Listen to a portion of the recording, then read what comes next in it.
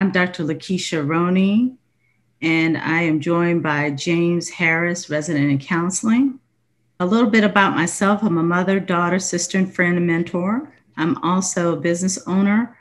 I'm owner of Inner Self Counseling and Consultation, LLC, and I'm also executive clinical director at Hype Counseling Services.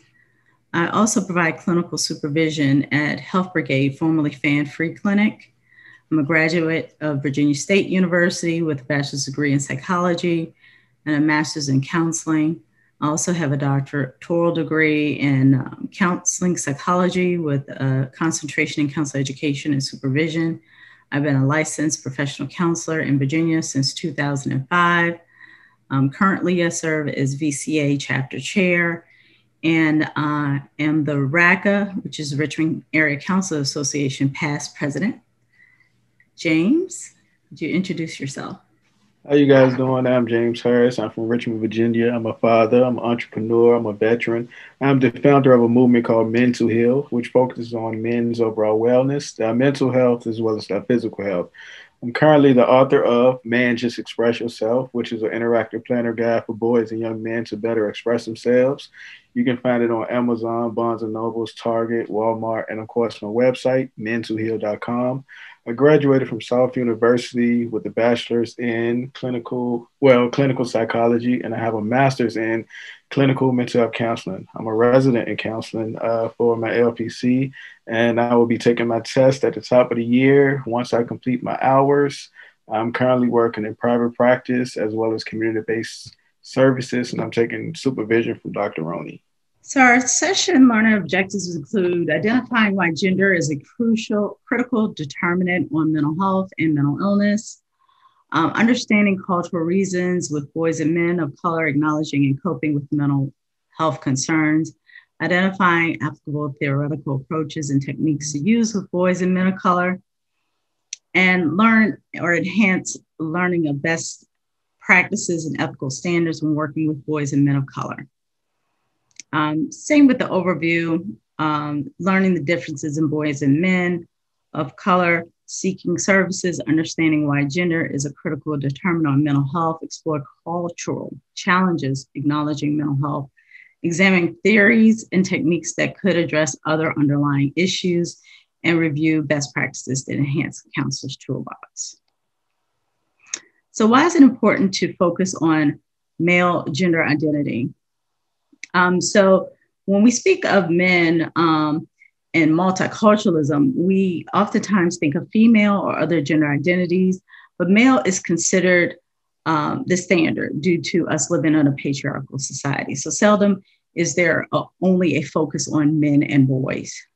Why is it important to focus on people on color? People of color, there's so many who fall within this category, and their experiences are not monolithic. So it's important that we take an individualized approach to counseling them.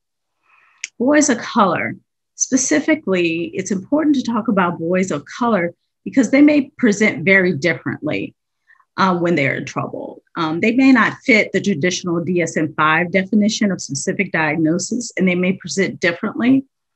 So we must be aware of the differences, how to treat them differently, and then also the cultural, academic concerns that they may have. That's different than the dominant group. And then with men of color, there's so many factors that impact them that we must increase our awareness, that we deepen our empathy and increase our advocacy efforts for men of color because they deal with specific issues that the dominant group just doesn't deal with. So according to the American Counselors Association, A Counselor's Guide to Working with Men, there's a paradigm shift that has occurred. Due to part, men are becoming more active fathers, they're becoming more engaged in their children's lives, but traditionally men have not always been perceived as human due to the focus on their human and their biological presentation as male, their physical components.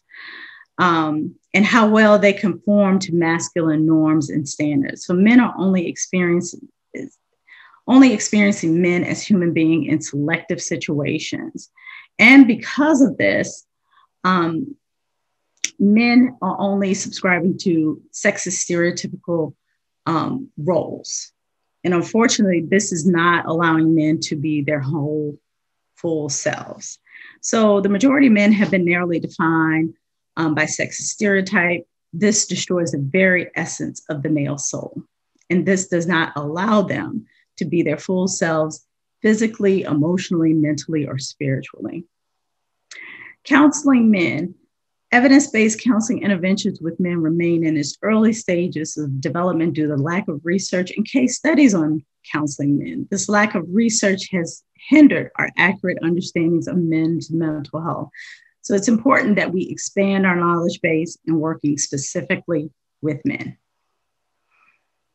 Male gender roles and patriarchal structures. So exploring patriarchal structures may be unsettling in counseling men, but that's something that we have to do as counselors sometimes. We have to acknowledge vulnerabilities and insecurities that exist when studying men. And we also must challenge ideas that are outdated, stereotypical, and restrictive gender roles, because they do not provide a foundation of equality between the sexes. And social injustice occurs because of sexism and other forms of oppression. And this may be difficult to deal with during sessions. Working with men and abandoning restrictive stereotypes, sometimes there's a struggle that occurs when new concepts of gender roles that are more healthy and equitable are presented in sessions. And there's no coherent multicultural approach to understanding men's diversity in the field of counseling. And even less has been written on how the diversity aspects, including race, class, ethnicity, nationality, age, religion, and sexual orientation, affect male socialization. And then when it comes to political, ethnic, religious values of diverse men around the world, even less research has been conducted. So there are 4 concepts that expand the theoretical base when working with men. There needs to be a redefinition of male privilege from what we know of in our society. Men proving their masculinity and developing compassion for sexist men. There's a lot of men that have perpetuated the machismo effect and trying to prove their masculinity. And sometimes when working with men, they have to develop a deeper compassion for other men who are displaying these types of behavior. And when they develop more compassion for each other, there's more understanding between them. There's also a denial about boys' and men's problems. And sometimes there's rationalization for certain types of behavior. So those are the types of issues that we have to address in counseling. And accepting and using research evidence-based when counseling men. We oftentimes will have to rely on research or providing education to men to get them to understand that this information that we're providing to them, it is backed by research. And sometimes by providing that education, they have a deeper understanding of what's going on. The American Psychological Association provides guidelines for psychological practice with boys and men. So like I mentioned before, boys and men are very diverse. So it's important for us to respect their race, ethnicity, culture, migration status, age, socioeconomic status, ability status, sexual orientation, gender identity, and religious affiliation.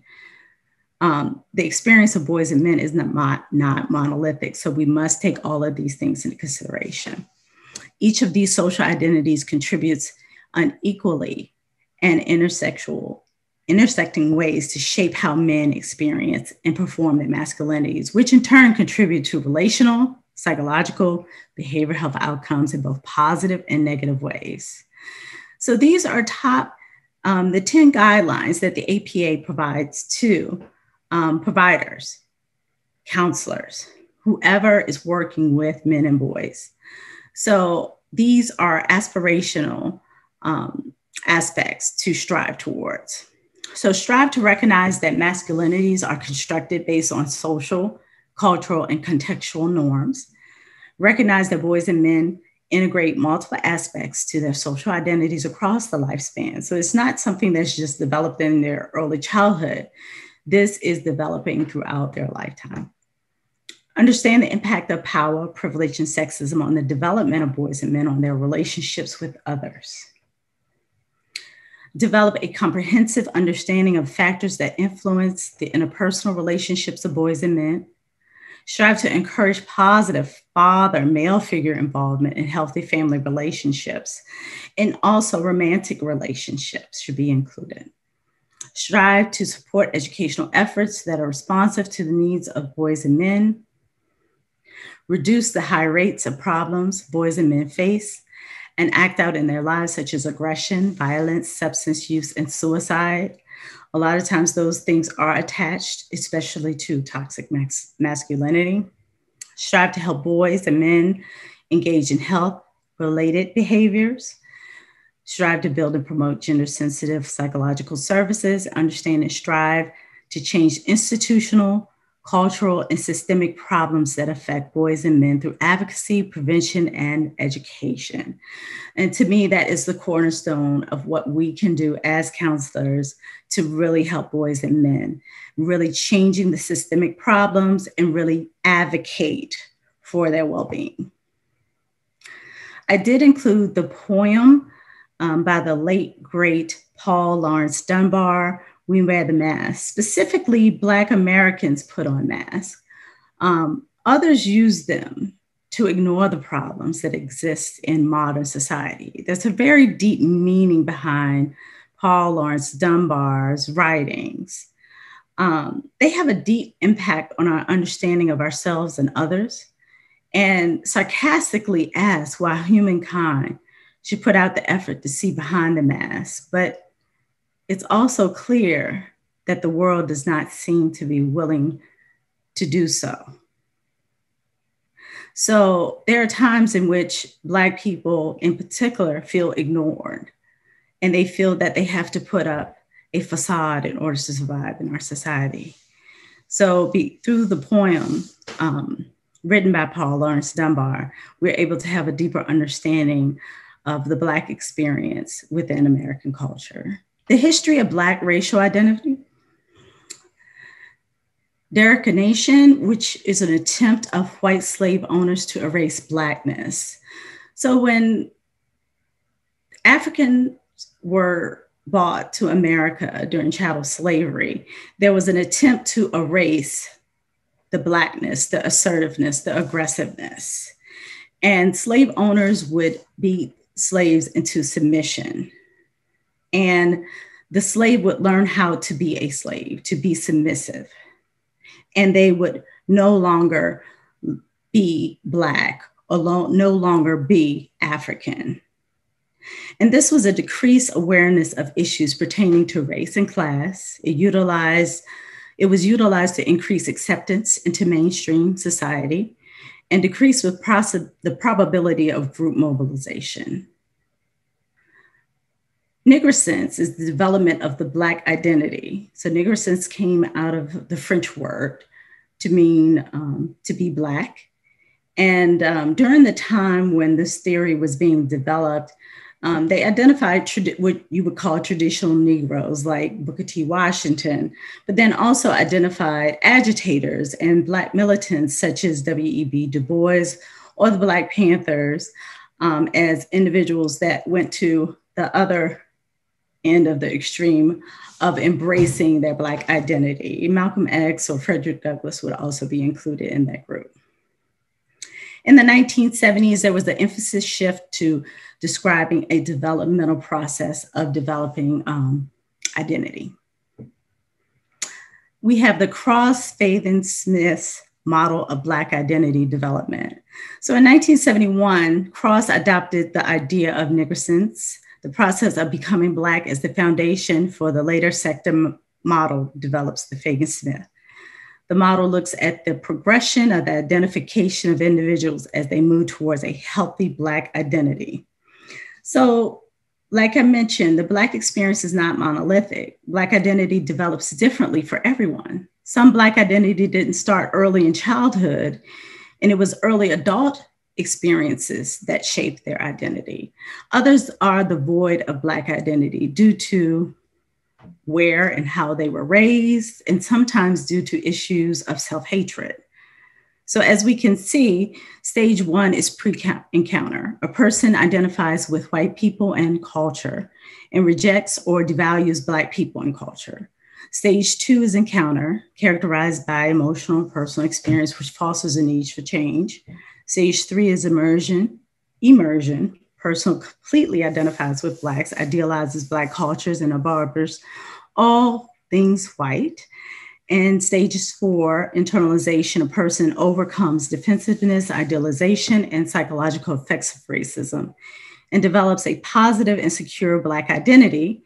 And then that leads us to stage five, commitment. A person maintains Black identity while resisting various forms of social oppression. We also have racial and cultural identity development model developed by Sue and Sue. The same type of stage development, but this can be applied to all minority groups, such as the cross model specifically focus on Black people, but the Sue and Sue model can be applied to other minorities in general. And their model focus on stage one in conformity, where there is a preference for the dominant cultural values. And it moves all the way through the stages to stage five, which is an integrative awareness, where there is a belief that there are acceptable and unacceptable aspects of all cultures, but the person should determine for themselves what is desirable for them. The outcome of the progressing through this developmental model is to reach that integrative awareness. Now, there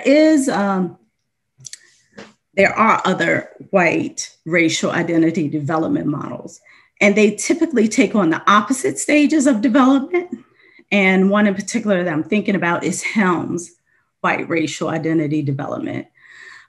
So with the white racial identity development, their stage one starts off as contact, where the individual is oblivious to racism and had little contact with Black people or other minorities and proclaims to be colorblind.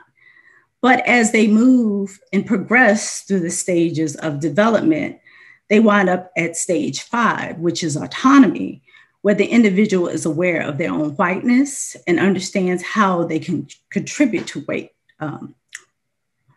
awareness. They actually move towards more awareness, as opposed to the other ethnic identity developmental models.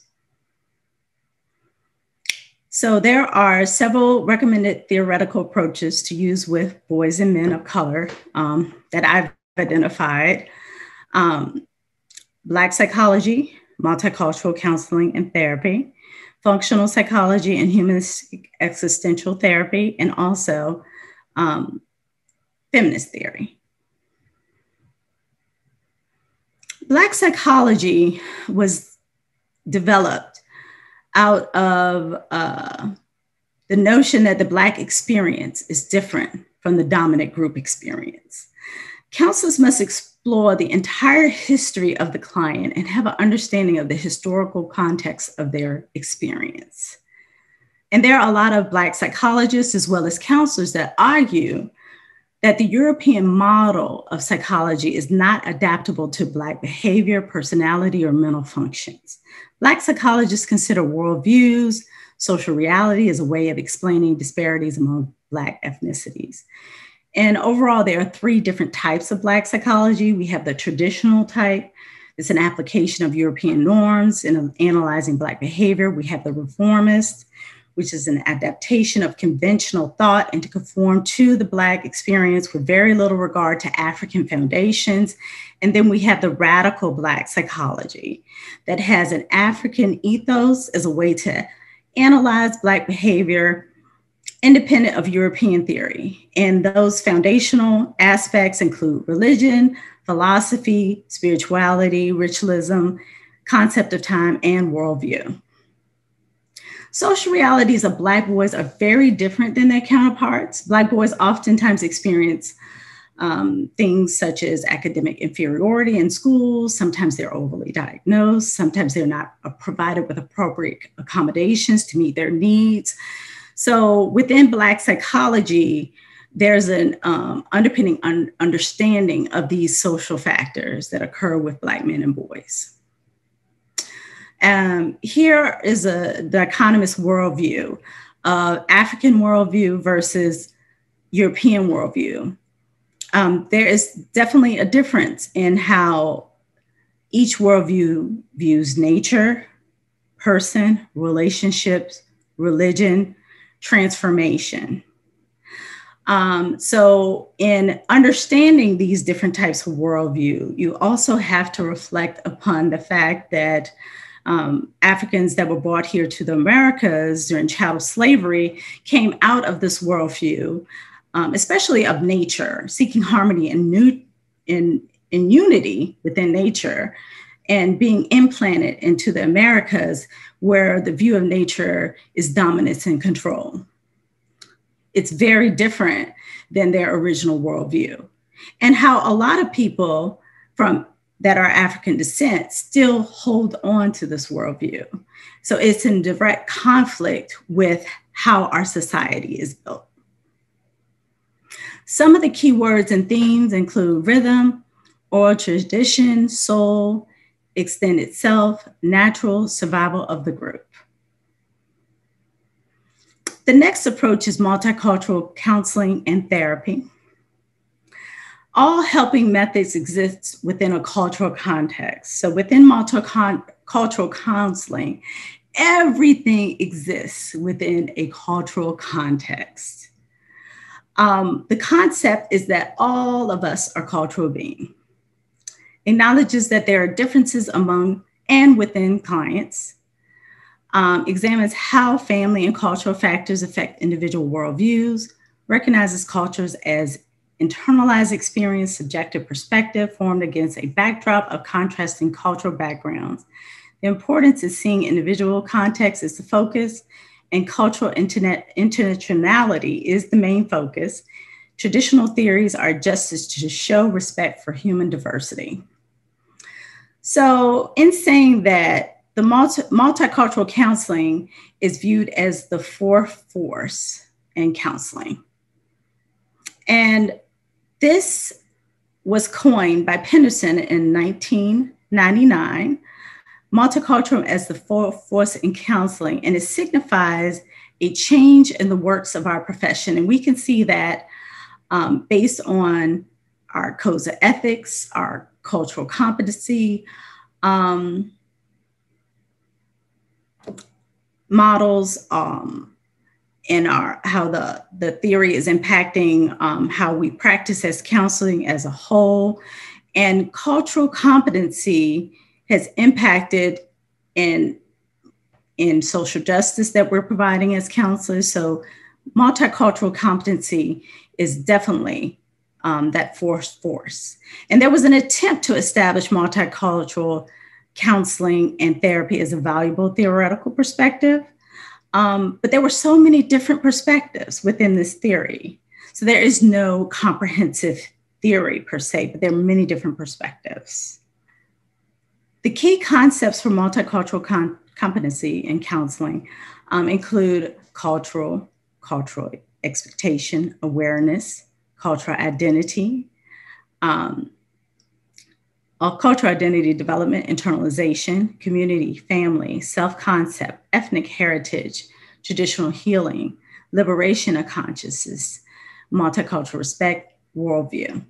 Functional psychology is an understanding of psychological process by their causal relations to one another and to sensory inputs and behavioral outputs. The focus was to understand the function of the mind. The function was to aid the organism in adapting to its environment. So it's a very practical type of psychology and desired to be practiced, a practical science and findings to be an improvement of the human condition. They're concerned with the why of the mental process, and this led directly to an interest in motivation It's accept both mental process and behavior, and both are accepted as legitimate psychology. It's interested in individual differences and more interested in the individual differences among organisms than similarities. So in functional psychology, they really focus on, does this plan work for the client? And then the client creates that plan. If it works for the client, then it works. Francis Sumner and Kenneth Clark. Okay, so when we talk about some of the history in functional psychology, I think it's important to point out some of the leaders.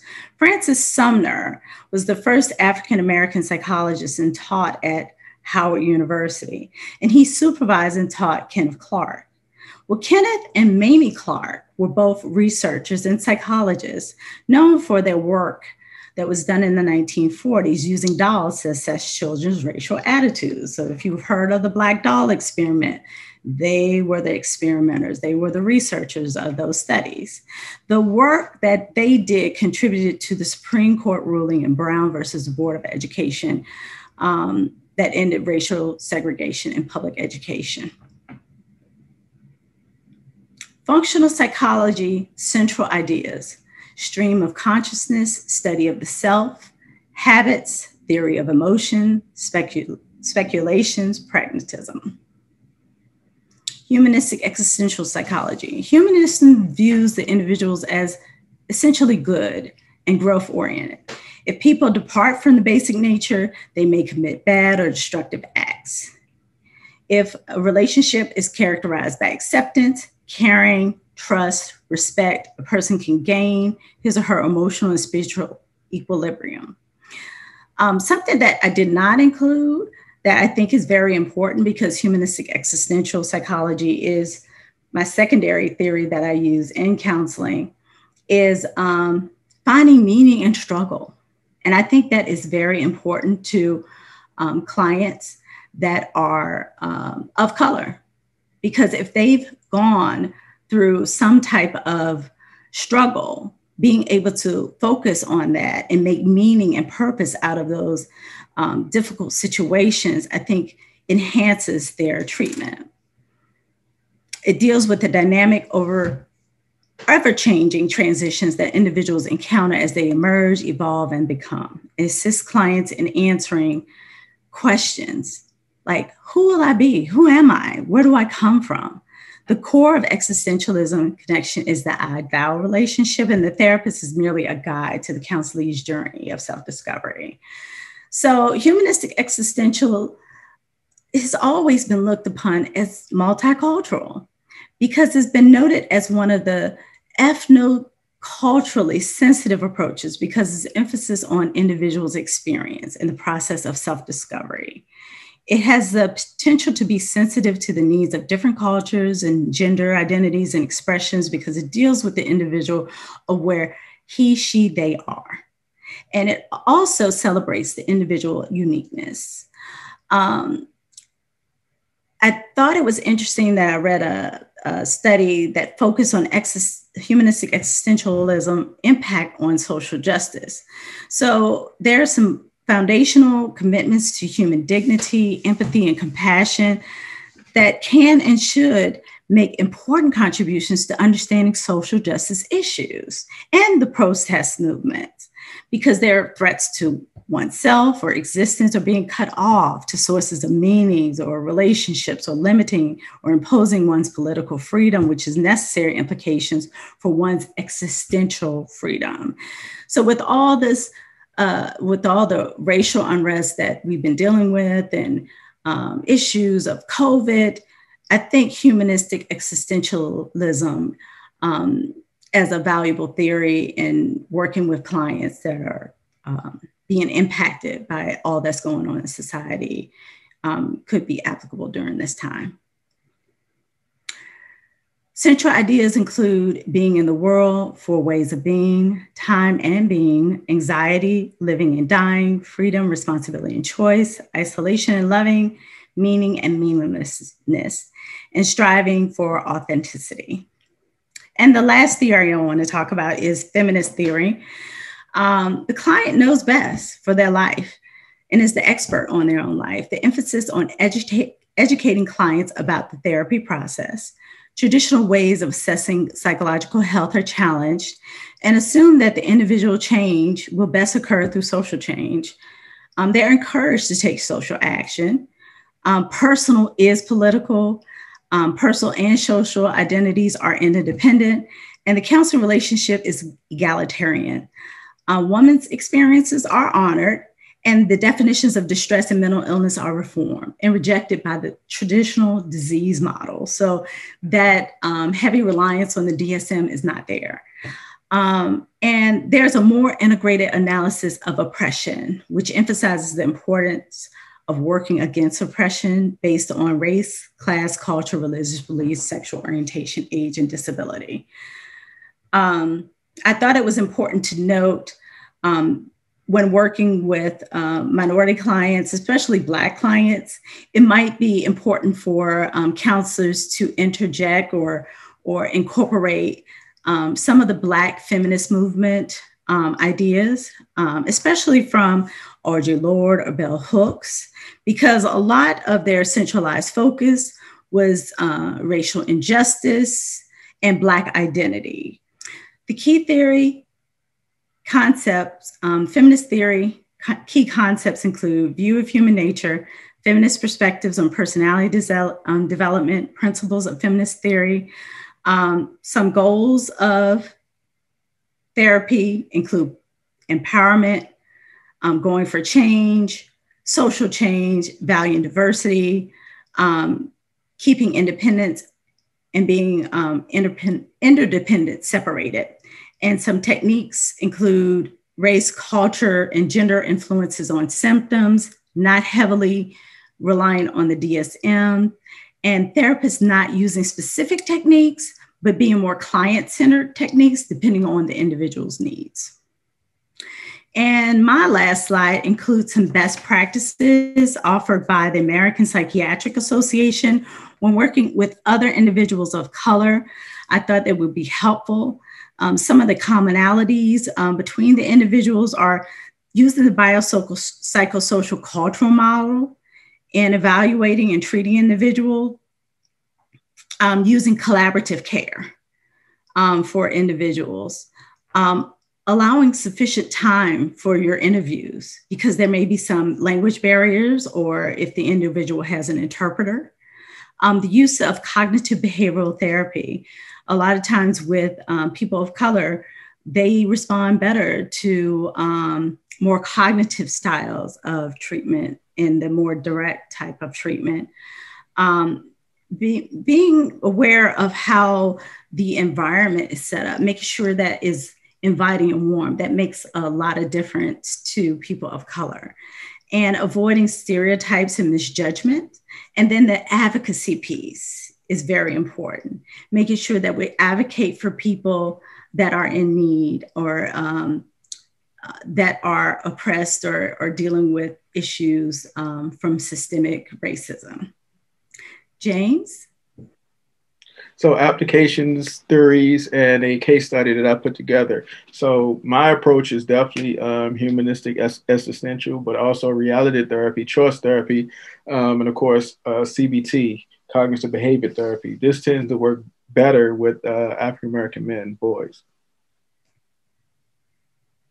All right, so what is it to get started? Reality therapy is a form of counseling that views the behaviors as choices.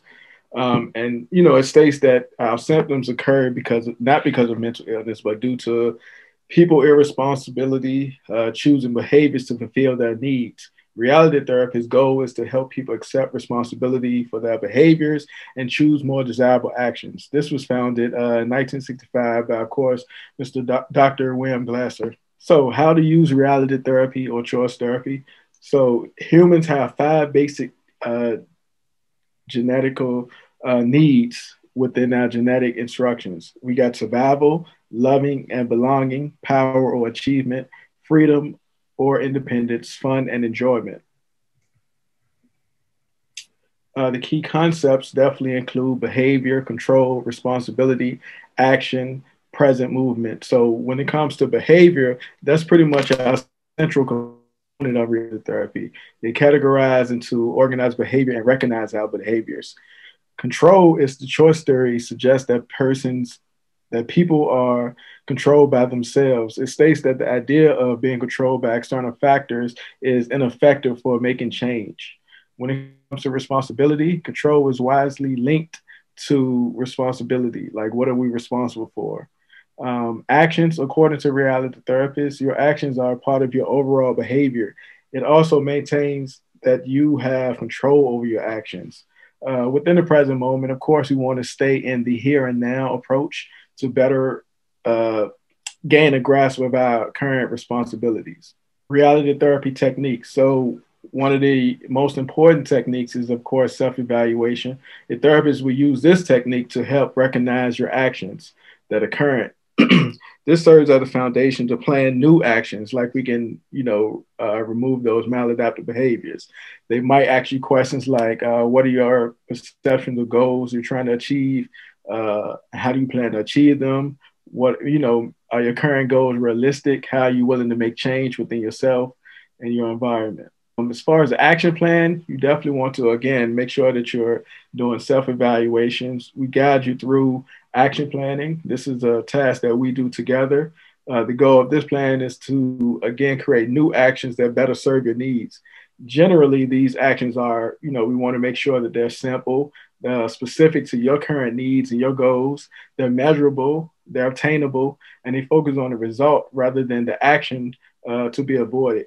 We want them to be immediate or set some type of time limited function to where that you can better achieve them.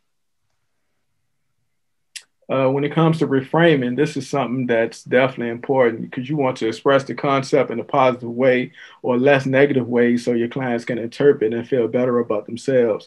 This can help shift our mindset from problem focused to solution focused.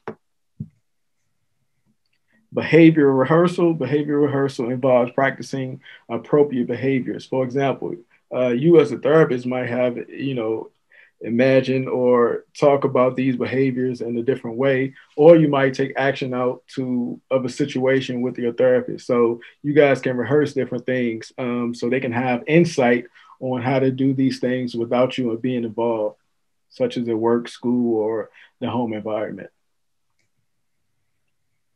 CBT, cognitive behavior therapy, is pretty much one of the strong foundation, which works amazing with African American men and boys as well.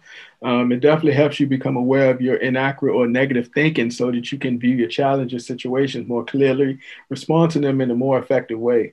Cognitive behavior therapy can be done one-on-one or in a group setting with family members or other people who have similar issues. And when we talk about similar issues, we can look now at, of course, of COVID or the unjust killings of African American men that's constantly being viewed and displayed in the news. Those things are traumatic. So a group setting to process this might work better for some men because it's like their shared experience. Or, of course, they can do the individual setting as well. During CBT, your therapist will encourage you to talk about your thoughts, your feelings, and what's troubling you so we can better assist you. CBT generally focuses on the problem using goal-oriented approach. So when you're talking about the actions for CBT, you want to identify the troubling situation or conditions in your life. You and your therapist may spend time deciding what the problem is so we can focus on that. We can get right to it. Want to assist you in becoming aware of your thoughts, your emotions, your belief about these problems. You also want to remember that the problem is the problem. You're not the problem. Once you've identified the problem, it's easier for you to be able to work on it. So the therapist will encourage you to share your thoughts about them, assist you in positive self-talk, of course. Identify negative or inaccurate thinking to help you recognize the patterns of your thinking and change your behaviors to contribute to your problem. We may pay attention to, of course, your physical, your emotional, your behavior responses in different situations. So when I'm in session with somebody, I'm analyzing everything, their body language, if their leg is shaking, if their eyes are twitching, their hands, different things like that. Reshape the negative or inaccurate thinking. Your therapist will likely encourage you to ask yourself whether you view the situation as based on fact or inaccurate perception of what's actually going on. These steps can be difficult, of course. So we want to make sure that, your thinking about life and yourself in a practical way.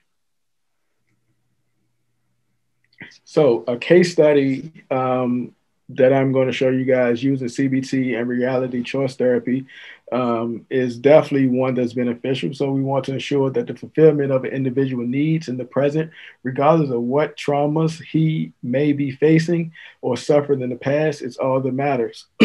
In other words, your thoughts, the power of free will, have the capacity to modify our behaviors.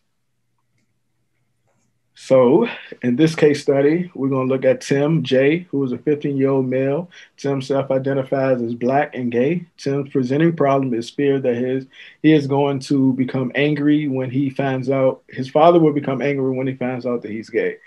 Tim is requesting help in changing his behaviors so that his father will not become angered.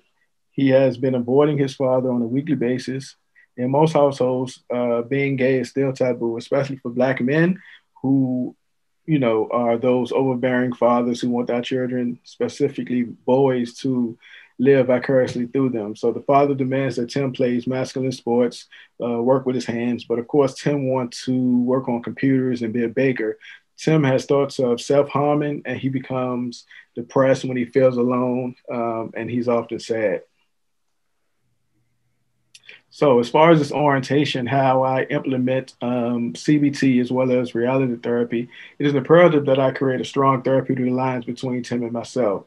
I have to address certain differences as far as our age issues and the views of society based on masculinity, which is in part of what his father is actually dealing with, the masculinity factor and the age difference between he and his father and how his father was raised. Reality therapy requires the goal to come that the client and the therapist work, in tandem. We create this thing together. I will not analyze his needs and the degree level of his different needs. So we'll break it down to identify what's more beneficial to him at this current time.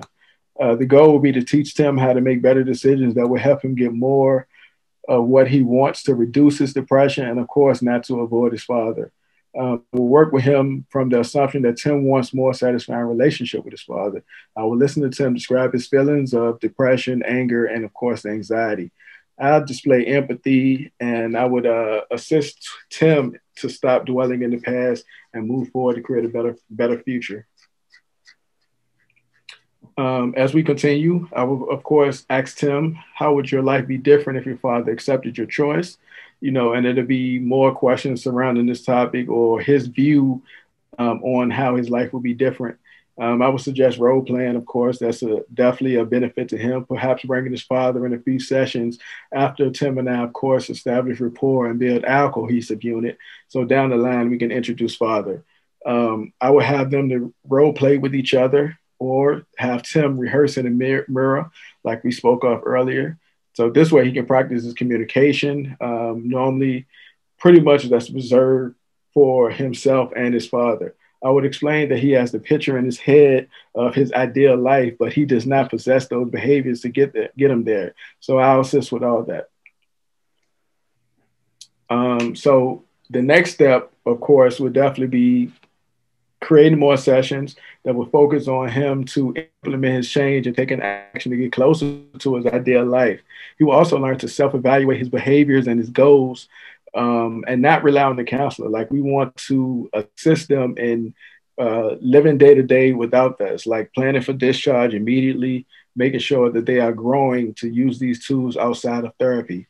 Tim will be assigned, of course, journaling homework, and I will ask him to write a letter to his father. Now, whether he read that letter or give it to his father or not, that's something different. We can explore that in another session. But the idea of this goal is to help him get his thoughts out of his head onto something tangible that he can see and work towards. Tim will also be introduced, of course, to relaxation techniques to decrease depression, and he'll focus on deep breathing. So role play is another fundamental exercise that can be used during CBT. Role play can definitely assist with working through different behaviors, but difficult situations, playing out possible scenarios to lessen the fear when he do actually speak to his father. So Tim and I will role play. Again, I will encourage him to role play with himself in the mirror, such as a rehearsal. But this right here will improve a problem solving skill and end those thoughts of self-harm, gaining familiarity and confidence in certain situations. It will assist them in practicing the social skills, assertiveness training, and time to take a step to inform his father of his sexual preference and his gender identity. And it would also assist him improving the communication skills with his father in the aspects of their relationship. So here are our references. And thank you for attending our presentation, and we will conclude with questions and discussion.